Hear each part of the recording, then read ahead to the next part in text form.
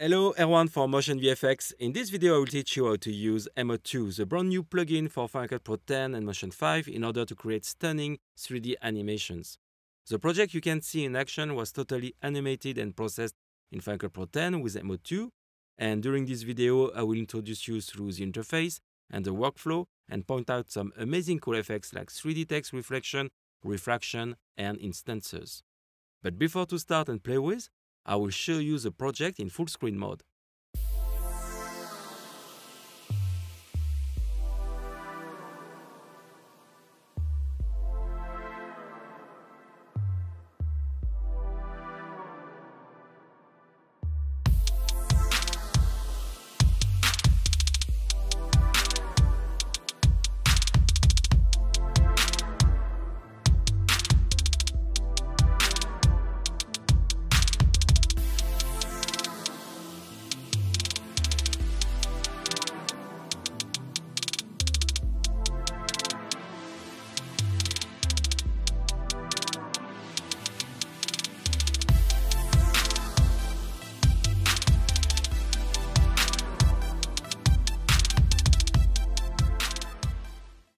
So, as I've said before, this project was fully animated and rendered inside Final Cut Pro 10.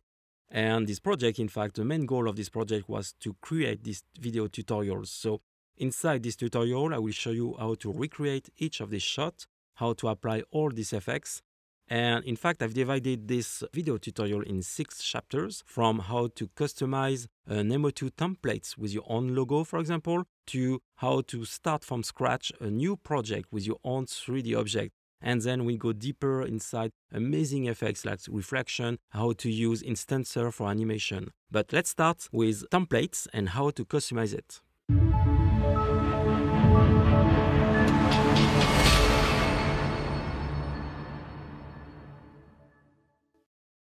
There is 2 ways to start a project inside mO2. The first one is to go to titles and go to mO2 folders. Inside you will find dozen and dozen templates by default directly after installing mO2. So it's quite nice to have all these projects available right after the installation here. So you've got different categories of project like this one. So I can show you all these categories. So the first one is the basics. So mainly it's a simple project without animation. So we got logo, 3D text, and placeholder, for example, on this paper bag. So we can use drop zone, for example. And then here you've got some general purpose titles, which in this case, a very complex animation by using instancers. So we'll see instancer later on in this video. And you've got a more colorful project like this one with many animations, 3D object. And of course, you can modify everything for this slideshow title, for example. You can modify anything inside this project. So you've got logo categories also. Of course, you will be able to change this logo and add a new logo, SVG logo. We'll see just after that. And it's quite nice to be able to modify everything from the light to the color. And for example, this is another example with instances. Of course, you've got lower third titles, which is very nice because it's a full 3D lower third animation. Very nice with light effects and 3D element with reflection. And of course, everything is customizable. You've got titles overlay, you've got placeholder product presentation like this one on this bag. So of course, you can use drop zone by a click. You can add any video or picture inside the iPad, for example. But you've got also, if you go just after that, some wall screen wall, directly like this, and using drop zone. So it's very nice to be able to modify anything just by clicking on one video inside the drop zone. So this is it for all the template available. I will go to the logos one and I will try to get one and just select the first one. Like this one, I press E to add in my timeline here in my project view, the project directly here. Like this one, as soon as you click on it, it will load the scene like this one. And then you can scrub directly here and see in real time the 3D effect and the 3D scene with all the animation, all the blooming, all the motion blur, all the particles, that is the confettis like this one. So you see it's quite fast, really fast in fact. And very nice to have this engine directly here inside my viewer. On the top of this viewer, I've got two icons, two modes. In fact, I've got the beauty mode, like this one with a diamond. and I've got the edit mode. The edit mode, it's very useful, we will see. But first we'll start with the beauty mode like this one. So with the diamond here, you've got in fact the possibility to have access to many post-process effects here. And to show this one, you have to click on the left icon here, inspector like this one, and then you have access to all the post-process effects and all the parameters, all the value you can select. For example, here I can go to this frame a little bit to show you everything, and I can select, for example, the focus point. So you just have to click on this element, or I can click on the confettis, for example. So I will select this one, and automatically the point will be on the focus point will be done on this confetti, or for example on the logo, of course, inside all these circles. So you can select the amount of focus. You can add some motion blur, for example, or remove motion blur. If I change and go to the first frame at the beginning on the sequence here, you see that you've got this panel, and if I add motion blur, automatically you can see it in action. There is no render here. Directly you've got a quick response inside the viewer. So you can add some details with lens sharpness, or you can add aberration, chromatic aberration in the border of your object with a channel red, green, and blue, directly like this. You can add some bloom effect, like a glow, which is really nice, really cool. Would give you this kind of effect, and all the lights, all the luminance object will create automatically this bloom effect. Of course, you've got some dirt amount. I will show you later on the dirt amount on the project. And you've got vignette, distortion directly inside the viewer here. You can switch from right to left to right this inspector. And just to switch off and hide this inspector, just click on this icon directly like this. So I've used here this post-process effect. And you can, of course, select this edit mode to remove all this post-process. So which is quite useful also. When you just have to create some animation, you don't want to see all the project. So for example, here you see that it's more responsive when I've selected this edit mode without all the post-process. So it could be very useful if your computer is not so fast and not so powerful. So you can switch to this mode to animate and to place your 3D object in the 3D space. So I can add here my beauty with all the effect like this one, just by clicking on the diamond icon.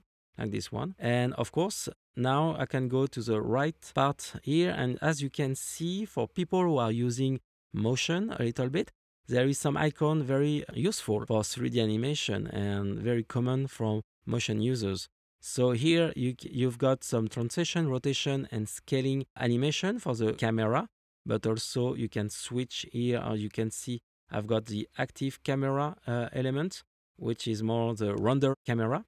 And you've got the perspective view, which I like to call it like the director view, as you can move around your scene and be able to see all the animation inside your scene. So if I switch to perspective, for example, like this one, you will see that I'm more in my 3D view like this one, my 3D scene. And then with this button on the right part, I can, for example, rotate, scale, and translate directly here. So it's quite useful. For example, if I want to go to the top of this scene, I can switch like this to the rotation, and now I can move on the top of my 3D scene. I can pan a little bit like this, and you see that I'm able to see the camera and the lights directly here. So it's quite nice. And of course, you can zoom directly inside. So just select the right icon like this one. So now here I can select and play a little bit playhead inside my project and see the animation of each object. See the animation also of the camera, for example. I can zoom inside a little bit here. Okay, I will pan like this. And as I move inside, you see that as I'm in beauty mode like this, post-process mode, I can see the motion blur on each confetti directly with my perspective view, which is quite amazing here. The cool thing also, I've got a reframe button on the left, like this one. So how it works, it's quite simple. You just have to select 3D object. For example, in this case, I will select the logo. Then I click on the reframe button, and automatically it will zoom in and put my 3D logo directly inside in the middle of my view. So it's very useful when you need to reframe an object and to select it and then click on this reframe button. It's very, very useful when you need to move quickly to your object like this one. Inside mO2, there is a very helpful features, which is when you select your project like this one, and you move your cursor on the top of the viewer, automatically it will outline the object you are on. So it's very useful to know exactly which object you will select. So inside the inspector, I can see that my project is divided in mainly two parts. I've got the scene settings and the scene content, which is obvious, for example, but I will show you how it works. So I've got here in my scene settings, the environment settings, which is very useful in my iPhone project. You will see that I will use a lot. I've got the background where you can find the background and select your background. And of course, you've got the render settings when you can find all the features and parameters for the final rendering. So in this case, I've got many parameters, so I can double click on the top of the inspector and I can see that now my inspector use all the height of my interface, which is very nice. So I can see many more parameters inside Final Cut Pro 10. And then I can select here many parameters I can add or remove, like for example, film grain, the bloom effect, for example, I can remove it from the render. And also I've got access to anti-aliasing, which is very useful if you need a more sharp render, or for example, a more smooth around your object. You can select all these parameters directly inside the render settings. And in fact, if I close this one and I open the scene content, I will have access to all my 3D elements or 3D object inside my scene, which is very nice, like the camera, like the plane here, the plane which is the floor in this case. Of course, you can see that when I put my mouse on the top of the element, they will be outlined like this. So it's very nice. So you see my logo is composed by different elements here.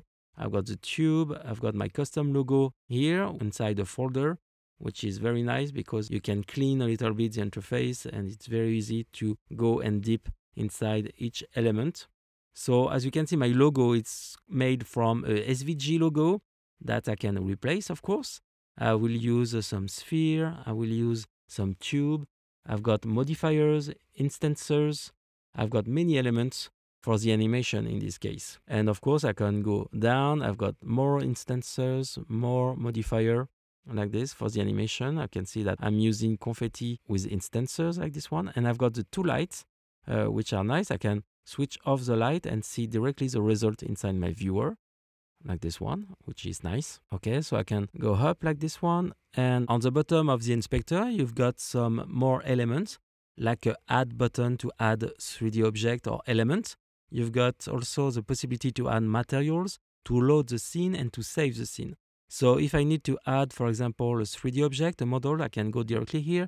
I can add 3D text, SVG logo, instancers with different kind of instancer, linear, grid, radial. You've got light, different kind of lights, a null object, and also you can add a camera directly here. You can also add materials, like for example, the plane, as you can see, there is a materials applied on it. So to do this, you need to select an object inside the inspector. By default, when you install mO2, there is dozen and dozen materials, which is very nice because directly from mO2, you've got materials available on it. And of course, you can load the scene and save the scene, as I said before. So we will see everything how to add materials and object later on. But in this case, I would like to show you how to replace quickly a SVG logo like this one, of course. I would like to remove the motionvfx logo. So I will click on Reload SVG. So now I can select my SVG logo, my Yak logo. SVG, it's a vector-based file, which is very useful to do some extrusions. So you can export SVG from Adobe Illustrator, for example, or Affinity Designer. So I select my logo like this one. And as you can see, this is very a nice touch from the developers from motionvfx is the fact that directly when you import a file, you can see if your logo is correct or not. For example, sometimes you've got the right path, but they are missing a hole, for example, inside. So you need to go back inside Illustrator or Affinity Designer, then to little adjustment inside this one. Here, directly from this window, you can select if inside your logo it's a full path or if it's a hole like this one. So I can say that the A, it's a hole, and remove the A, for example. So it's very useful because you don't need to go back automatically to your vector-based software to modify your logo. So in this case, I will import my logo directly here by clicking on Reload. Okay, so as you can see, my logo is at the right place inside my project, 3D project here. I've got maybe some issue concerning the scale and the position of my element. I will check inside my camera view like this one to see the final render view here. And as you can see, my logo is a little bit on the left and maybe a little bit too big here. But it's not a problem at all because I can modify everything inside mO2. So I can select my object here and go to the scale inside the inspector and reduce a little bit my logo like this one, 0.8. And then I can, for example, change the position like this one. So I've got many parameters. Of course, I can animate any parameter. So I can move a little bit on the right here with a position here with a X position like this one. Okay, I can readjust everything here by using the gizmo directly inside the viewer or using the parameters inside the inspector like this one. And now you can see that my logo fit perfectly inside my 3D sphere and with all the light and all the confetti directly like this. So very quick, very easy to change your logo inside the mO2 templates like this one. As you've seen here, it was very easy to change your logo by changing the SVG file and modify, customize your own template. But in the next chapter, I will show you how to create from scratch a new project with your own 3D element.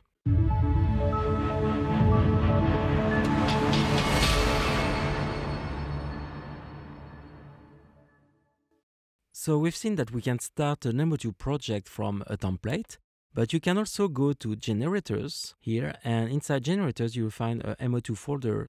Inside this one you will find only one element, which is very useful because it's an empty project. So you can select your mO2 empty project like this one, press E to add inside your Final Cut Pro 10 project like this one. And as soon as you select this element, it will load the scene, which is very fast because it's an empty. There is only one camera and one background. So I can add a new object in this empty project. I will go to From Library, so I will have my window with all my objects like this one. You see on the left that there is many categories. I've got some stars where I can select as favorite when I like an object. I've got all the information on each object. As you can see, I can have the information of vertices, meshes, texture, and light. So I can see, for example, if one object is very complex, very heavy. And in this case, what I would like to do, it's quite a light object to show you something very nice. I will take this light cyber, and this one is very useful because there is only two meshes. Okay, so two objects. I can click on add. It will add automatically this lightsaber with the plug here and the beam on this part. So I can select both. And if you go to the scene content, you see that inside my neon straight shot, I've got the plug and the beam with two different materials on it. So I can select the plug with these materials and the beam with this one also. So the cool thing is when you've got many elements, you can animate each sub-object, in fact. And in this case, I can, for example, animate the beam directly here, the scale of the beam, like this one. So it's very useful in this case. So I can turn around like this. Here, I can play, of course, with all the parameters. For example, for the bloom, I can add some bloom or reduce one. And in the case that I would like to customize more and more the object, I can select the material and say that I would like to change the luminance, light, and color. So I can change directly here. You see how fast it is to modify everything like this. And of course, I can modify the intensity of the beam here. So this is very nice and very easy to add object from the 3D library, and of course to customize this object. In this case, I would like to go to import a new object. So I will select the left button here, import. The great news with mO2 is the fact that we've got a wider palette of 3D formats supported. So now you can import 3D Studio Max format file, you can import Lightwave, you can import Collada, you can import FBX, and also Cinema 4D scene directly inside mO2. So for my project, I've used an FBX file for the iPhone. I found a free object on internet. So this is my element. I've put all the link concerning this object inside the description. So here I've got my element with all the materials. I click on choose, like this one. Okay, so it will import automatically my object, and I've got a window so I can rename, for example, the name of my 3D object. I can select in which library I would like to save my object. I've got a Yak library, for example. I've got the size, so you can modify the size. So it's very useful to get the right size and the right scale for all your projects you import inside mO2. And you've got a different workflow for the textures. So you can use a metalness, a roughness, and specular glossiness, or legacy element. So in this case, I will use, for example, metalness, or yes, metalness and roughness. And I select OK directly like this. So we will import the model, load the materials directly here, and it will be directly integrated to my library. And I've got all the information concerning the vertices, meshes, and texture directly like this. So I select OK. So I've got my object in my 3D project, my mO2 project. I can turn around to show you a little bit the object like this. Okay. So inside here, I can put a light because it's a little bit dark. And I will show you maybe more. I will play with the intensity of the light, maybe. Yeah, like this. So we'll see more the object. So I've got my two objects. I've got the iPhone, and you see that there is a dock also. So I can switch on, off directly from the inspector, like this one. What I will do, I will remove the dock, directly right-click and select delete, like this one. So now I've got only my iPhone. I will reduce the bloom effect like this for this moment. Maybe I will add a little more later on. And I can frame it. I can turn around, and as you can see here, I've got many elements inside my iPhone object. So this is very nice. I can select, for example, the back of the iPhone here. You will see it will open automatically all the elements from my iPhone with all the materials assigned on it. I can click on these materials, and automatically I've got all the parameters from the materials here. I can click on it and select a new one. I will go to metal, and maybe I will select the gold, or maybe copper. Copper would be better. So I select copper like this one, and you see that the result is quite strange. It's not like my little preview here, but we will see that if I remove the light and if I turn around, I've got some reflection on it. So where does it come from? I will show you here. If I go up in the scene settings, I can go to environment here. And you see that I've got many environment map available by default inside mO2. So I can select a day one, a day map directly here, and I will see that I've got the reflection. So it's more like copper in this case, more lighter. So I can go inside the materials parameters and adjust different parameters. For example, I can reduce the metalness. Then I can add some roughness in this case, like this one. So I can see that I've got less reflection, but I keep the specular on my object, which is nice. I can go back to my environment map and select another environment map. And in this case, I won't take a real environment map. I can go to CG, so it's for computer graphics generated environment map. And I can select different map like this. What is really cool with this one is the fact that you can simulate a studio lighting here. And I can, for example, select this one, select OK. And if I play with some parameters here, you see that if I add some metalness, or for example, if I play with the roughness a little bit here, I will remove like this. Here I keep the specular. And if I move and rotate around, you will see that we've got all the lights like if we were in the studio. And in fact, for all the shots for the project, I use only environment map to light my object. So I will use, for example, this one. So as you see, the map is very important to check how you will light your object here. In this case, you've got some sharp environment map, or some more diffuse, more blur elements, like this one, for example. So I can select this one, which is quite nice, like this one. And if you play with the angle, you can see, you can animate, in fact, the light around the object. So it's quite nice because you don't have to animate different lights. You just animate the rotation of the environment map and it works perfectly like this one. So you see that the little Apple logo is not right. So I can select, for example, the same materials, but I will change some parameters to have different aspects like this. Okay, so I'll put the roughness at the maximum and the metalness at the minimum, like this one. And now I've got two different render, you see, like this result here, and it's quite nice to play with, like this one. And for the front one, there is this element here with these materials. So it's a glass. And if I select the glass like this one, so I've got many elements with many materials. Of course, for different cameras, or the back, for the inside elements like this. But in this case, I will select the glass. Okay, you see that if I remove it, I can see the wallpaper screen of the iPhone. So this one is the right one. So I will select the material and I will go to material and I can play with the opacity, for example, like this one, and see that I can show the element.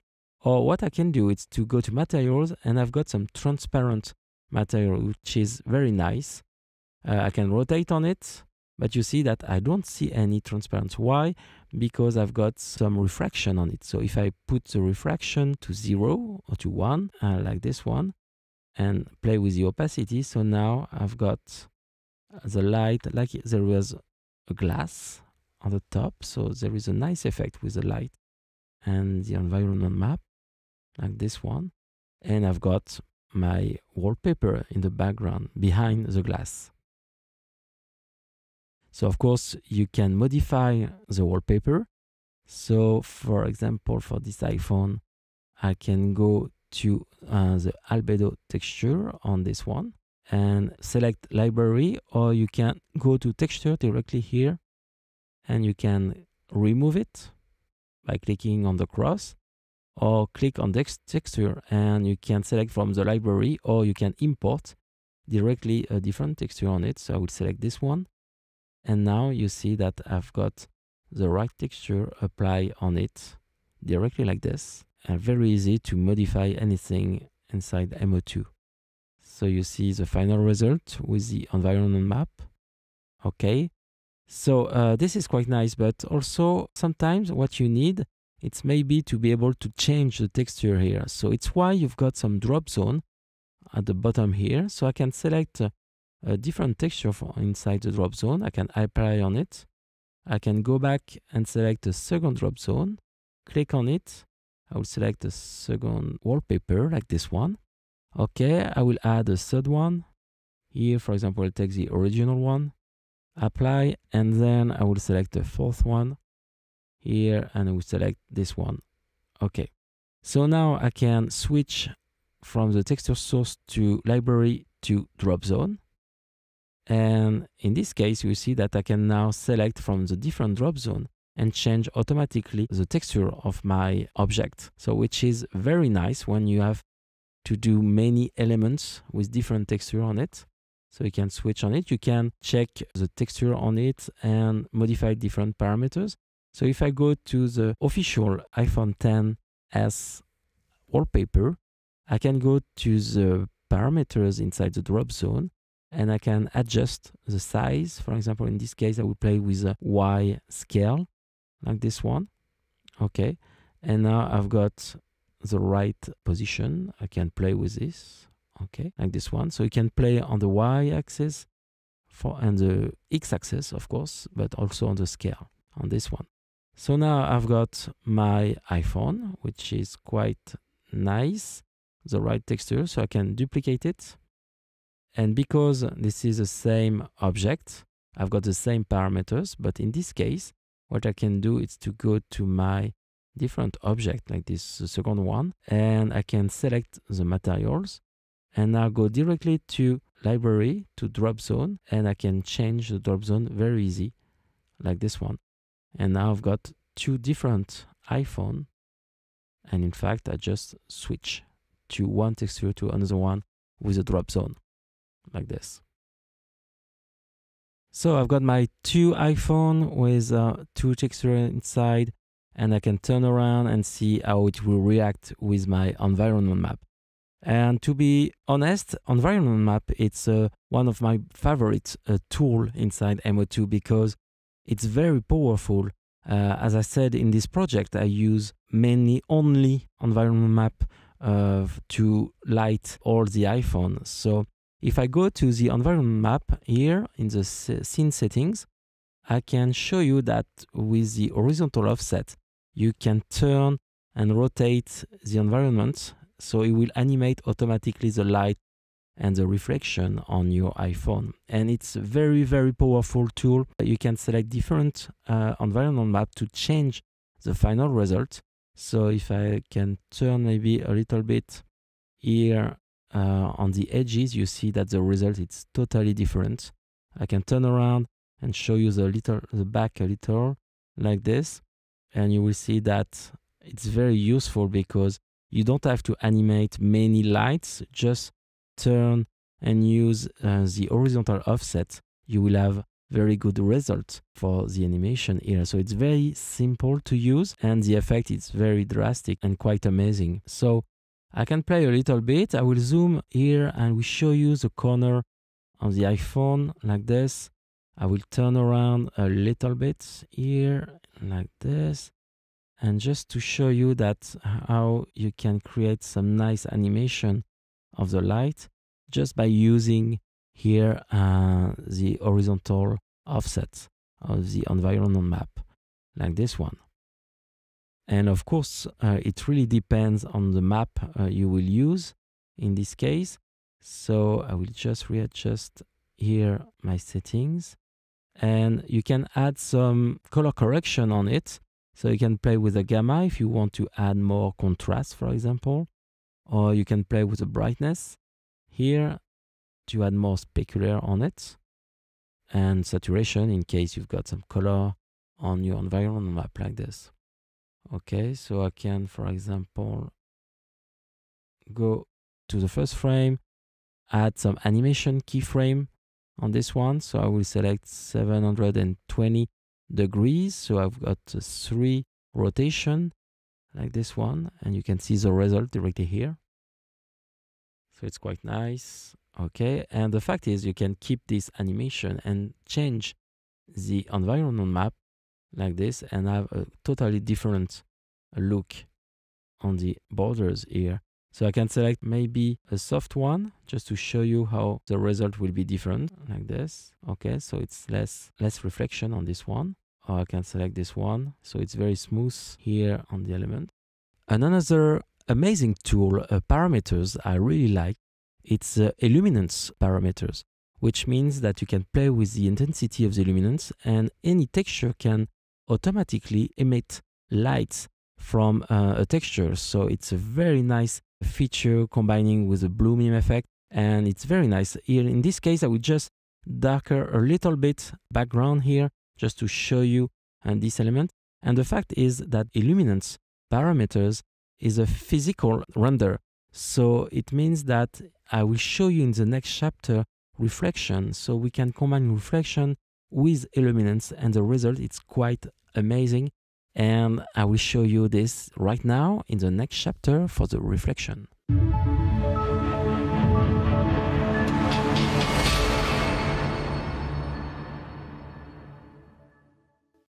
So let's talk a little bit about reflection inside mO2. So in this example, I've got just a camera motion towards the iPhone in horizontal position like this. And I would like to add a reflection to see maybe the screen of the iPhone. So to do this, I need to add a floor on this, a reflection map on this one. So I will select a model and go to primitive, and I will add a disk. So I can use a gizmo to position in the right place my element like this one.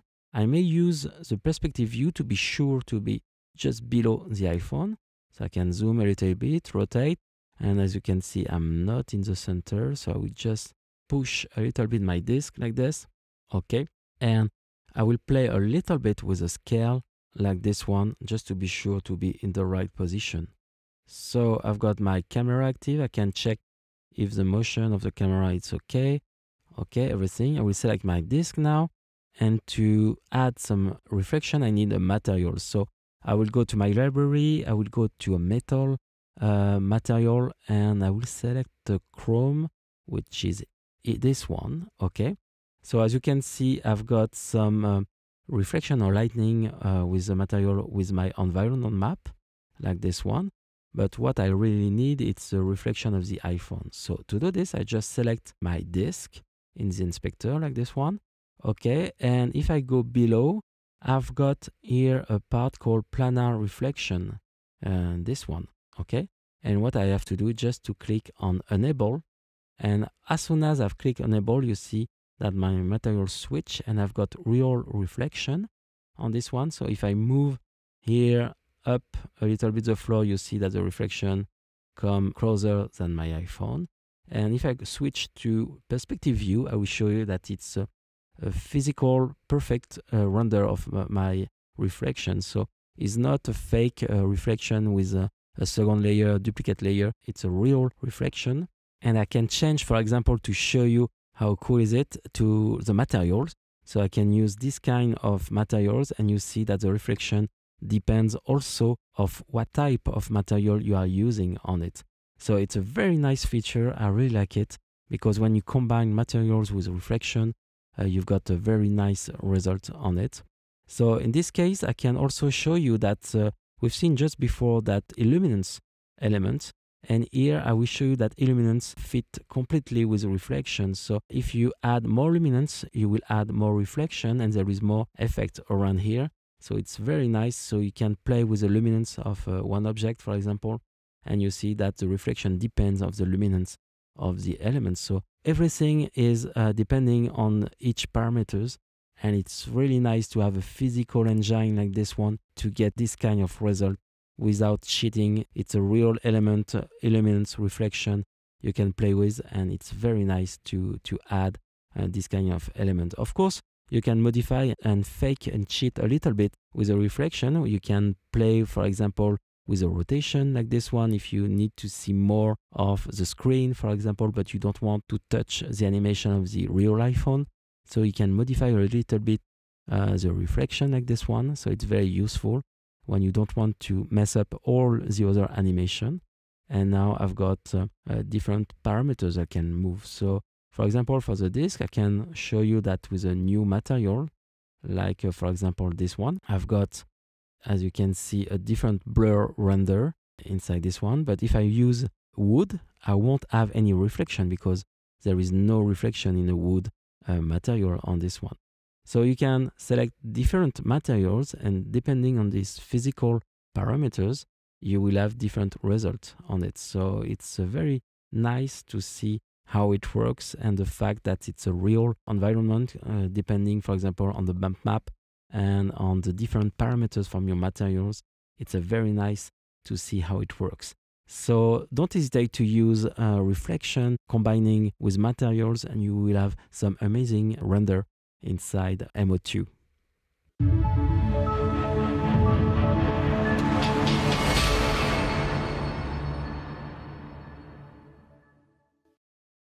Inside mO2, you've got, of course, some 3D text. And this time with mO2, the motionvfx developers go deeper and further with the animation and the 3D animation of the text. So as usual, you've got some text. In this case, I've used a 3D text like a 2D text to create some 3D effect with a camera like this. And the cool thing, you've seen that I've got some animation in for the text. So for the text, I can select the text directly inside my scene content like this. You've got access to every group, and you can go inside and select any parameters, face, body, bevel, and you can add different materials for each part of this. Okay, so it's very useful. Of course, you can format in any point the text, but I would like to show you in this shot, for example, I would like to add simply an animation on the text and a 3D animation. So to do this, I'll just select my text here in the inspector. I go down in the inspector like this, and you will see that I've got my style, so I can save my style and create one, but I've got text behavior. So for people who are using Motion, it will be very familiar. And for other people who never open Motion, you will see how easy it is to add some 3D animation inside mO2. So for example, I will select one preview like this, and you see you can pre-visualize the animation. So it's very neat to have this.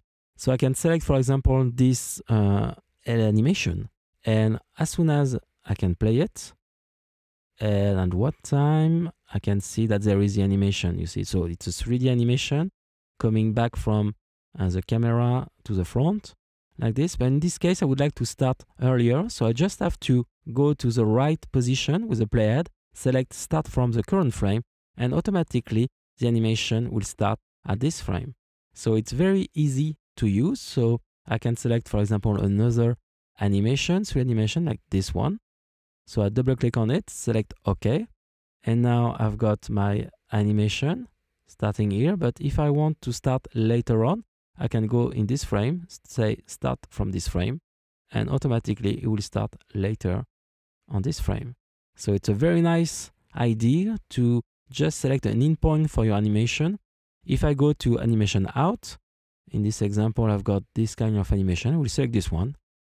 I double click on it, select OK.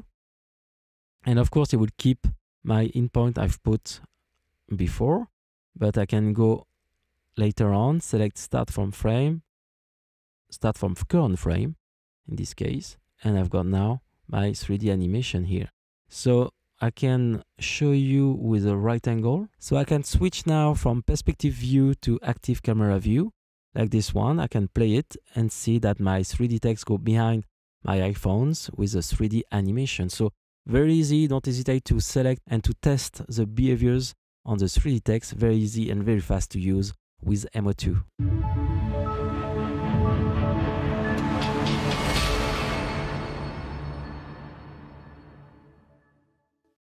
One of my favorite new features inside mO2 is definitely instancer. Instancers are very useful to create very cool animation like this one. And I will show you how to use it. And for people who know a little bit motion and use replicator, you will see that it's very similar, but in this case, it will be with 3D object. So to create this kind of effect with a different iPhone and with this animation, I didn't use 12 iPhone and create animation with 12 iPhone. I only use 3. And I will show you how to do this. So inside my inspector in my scene, I've got only one iPhone gold on. I've got the black and space gray off at this moment. I will just need to add an instancer. So for this, I go to the add menu, like this one, and I go to instancer. I've got many types of instancer. For this time, I will go to linear, the first one. You see that I've got my instancer. Here I put on the top just for the demo purpose. So what you have to do, just drag and drop your 3D object on the top of the instancer like this. And as soon as you've done this, you've got your element duplicate, replicate. So now I've got 5 iPhone on a line like this one. So I can use, for example, if I click on my instancer, I can go to the parameters. I can go to the count parameters. So I can increase the number of iPhone, for example, like this, and I can move around with the offset, so I can change the position of the 12 iPhone like this one. So what is very important, it's start position and the end position. And how it works with instancer is that instancer will automatically interpolate between the first iPhone and the last iPhone. So for example, if I move the y-axis, you see that automatically all the intermediate iPhone will follow the end position. So I can change the Z position, the Y position, but also the rotation, which is very nice. You will see that the effect is quite nice. So I can change the Z rotation here, and automatically you see that my line will automatically interpolate between the start position and the end position. So it's very nice because with this, you can move in Z space all the element, you can rotate everything, you can play, we'll see later on the scale, and after I can animate the camera inside all my instance. So it's very nice to have this. I can increase again the number, and of course I can animate the rotation value on this. So it's very nice to do this, and it's 3D object with a 3D line in this case. So it's very nice. So I can also, if I play with a scale, in this case I can play with a Z scale like this one, or global scale like this. So I can reduce the size for the end, for the last iPhone, or I can move again my camera, so it will increase the impression of the perspective, for example, in this case. Or you can do the invert, the fact that you can say that the last iPhone will be bigger or smaller, like this one. So you can create very different effects on it. And it's very nice that it's very easy to animate. It's very easy to add more or less iPhone, for example, in this case. So it's very nice to just play with all these parameters like this in the 3D space with 3D objects. So in this example, I will go back in my rotation, in my line like this, and I will play also with a line twisting. So it's quite the same, but in this case, I'm moving not the end position, but I'm twisting my line directly here. So these parameters will depend on which kind of instancer you will use. In this case, I can twist, you see the line. So like this, I can have some nice interpolation between different elements. So now I can play with all the transform. What I can do here is to switch to linear to grid, for example. So grid means that I will replicate my 3D element, 3D object to a grid in X, Y, and Z axis. So it's like a cube, for example. So I will be able to modify the count on these 3 axes. So if you need less, for example, I would say 1 in X, I can add many more on Y, and Z the same. So you can modify everything inside this cube. I will go by 3, by 3, by 3. Okay, like this one. If I turn around, you will see that we'll have a cube that I can animate like this. So you've got many controls on the cube. If you see that now I've got the grid size, I can switch to sphere or to cylinder. I can move the size of the cube, for example. If I go to radial, a radial one instancer, I can see that now my replication is done on a circle in this path. I can select different parameters for the plane. So I've got X, Y, and Z axis, and I can play around like this. I can remove the align rotation and go back to Y axis like this. I can play here, zoom in a little bit maybe. And as you can see, of course, every parameters can be animate. So I can animate from 0 degree to full degree. I can animate the radius. Okay, so in this case, I would like to have minus 360 to have a full circle. I can zoom in a little bit. So my problem is the fact that they are all the same iPhone in this case. So what I could do to add multiple iPhone here. So I go back to my scene here and I will switch on my black iPhone and my space gray iPhone like this. And I put it inside the instancer also. And you will see that automatically it will add my iPhones directly inside the instancer. And it will iterate automatically with the 3 models. So it's very nice because now I've got automatically the same animation, the same modification on my iPhone, but this time with 3 sources, different sources. And it's quite nice because you can add, for example, cube with circle, with triangle, for example, or many elements, 3D elements inside. So in this case, I will reduce a little bit the number. I'll put to, for example, 14, and I can also choose to select random in instance order, which is very useful when you don't want the same order each time. And you've got, of course, some seeds, so you can have different ways. So if I select align rotation, I've got now my animation right here with all the different iPhone in different order like this. So it's very nice to have this kind of effect. So I can play now with the animation. So I can start from 0 with the N angle and to 360 to have all the animation. This is how I use the instancer for the animation inside the project here, like this. And the fact that I've used also the drop zone. It's very useful. I can change at any time very quickly the texture inside different elements on my iPhone here. And you can animate then the camera around. You can animate the radius. You can animate the rotation, whatever you want inside mO2. So this is very nice feature and very easy to create some very complex animation with Instancer. And with one object, you can create very nice animation on it. So don't hesitate to test it. Don't hesitate to mix objects inside the same Instancer to create very nice animation. In this case, I will add now, I've got my animation, so I can play it, and it's very useful. This is the final result.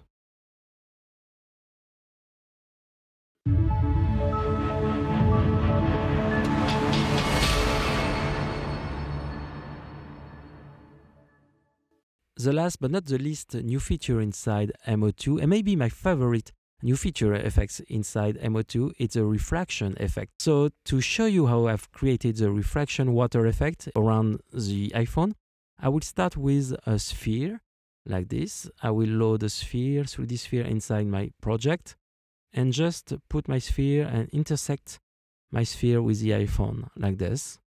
Okay, so I will adjust the position on the front of the iPhone, between the iPhone and the camera, of course, like this. Okay, when I've got a good position, what I need to do a refraction, it's a materials. So the refraction effect depends on materials. So I will create but use a transparent one called clean water, which is a transparent material. And you see that I've got specular, but also I've got some distortion, refraction. So I can go down to the materials, and inside the opacity value, I can put down the IOR refraction value. So now I've got no refraction on this part, okay? Just a transparent sphere. But if I select my material again, like this, okay, go down on the parameters, inside the opacity parameters here. So I've got some opacity, specular value I can switch on or off, but I've got this IOR value. So it's very easy to use because you see that you just have to move the value to create some refraction. And with mO2, it's not like the previous version of Motion Object. Before, we need to cheat a little bit with texture, with a background texture. Here, it's a realistic refraction. And it means that you can add multiple objects with different refraction materials. It will work perfectly. It's a physical render. So now, no more cheat. You can play with refraction very nice and easy way. And as you can see, the result is amazing. And it's very fast to compute all the refraction like this. So you can move your object, animate your object, you've got the refraction. The only tips I can give you is to not push too hard the value of the refraction. In this case, for example, here, if I go down, if I push too far the refraction, so I've got some nice effect like this. But if I go more, you see that the refraction is not so good and not realistic at all. So stay with little value like this. It will work perfectly. It really depends on what kind of material you want to simulate here, for example. So if it's water or if it's glass, for example, it really depends on what you need for your project. So here I've got my sphere, but for the water effect in my project, I use a 3D model of a splash water like this. So what I will do here is just to switch off the sphere and switch on my water elements. So this is the one, and I put orange material plastic one, which don't have any refraction, as you can see. So it's not transparent also. So if I select the material like this, and I go down to the opacity parameters, I go down here, and if I switch the opacity to near 0, like this, so I've got the transparency. And now I can push a little bit the refraction. And as you can see, it works very well, even with complex objects like this one. And I can reduce a little bit to be more realistic. Okay. And if I select, for example, after, you can play with different elements. So you don't need to have a transparent element to add refraction. You can add refraction on any materials, but you need at least a little transparency like this. So You can play with metalness, with different material. In this case, I will go back to my transparent material for the water, which clean water, it's the best. Okay, like this. And now I can readjust a little bit because this material by default, it's go a little too far with the refraction. And I can switch a little down, move down the value again, like this. So now I can rotate on it and see that I've got my water refraction effect. And it's quite nice to have this kind of result. And no rendering, I can move directly like this and see my effect in real time. So this is very nice. The only thing is I'm losing some details on the top of the water. So I will use some light, and this is the only shot when I add a light. Here I use a light and I will put on the top of the water like this, just to add some specular on the water and add more texture on it and have a better effect with the blooming effect. I think it's quite nice to have this kind of details of specular on the water. So I can move up a little bit more, and if I move my camera now to have my, maybe I can move like this. Okay, I don't want my light directly visible. Okay, I can rotate like this and just, okay, like this. So now I've got some specular effect on the water and I've got refraction at the same time, and you see that the result is quite nice and easy. It's definitely my effect, my favorite effect right now inside mO2. So here I can show you the final result, which is similar from this one, here with one light and one refraction material. To conclude this video, if you need more information concerning mO2, one place to go, motionvfx.com, where you can find many more resources concerning mO2, but also more tutorial. This is also the place if you need to add more content, like for example, templates. mO2 templates are available now at motionvfx.com, and also additional pack to add more 3D objects to your content library, and also more shaders with a special pack for advanced shader. So don't hesitate to follow motionvfx.com on Twitter and Facebook. See you next time. Ciao, ciao. Bye-bye.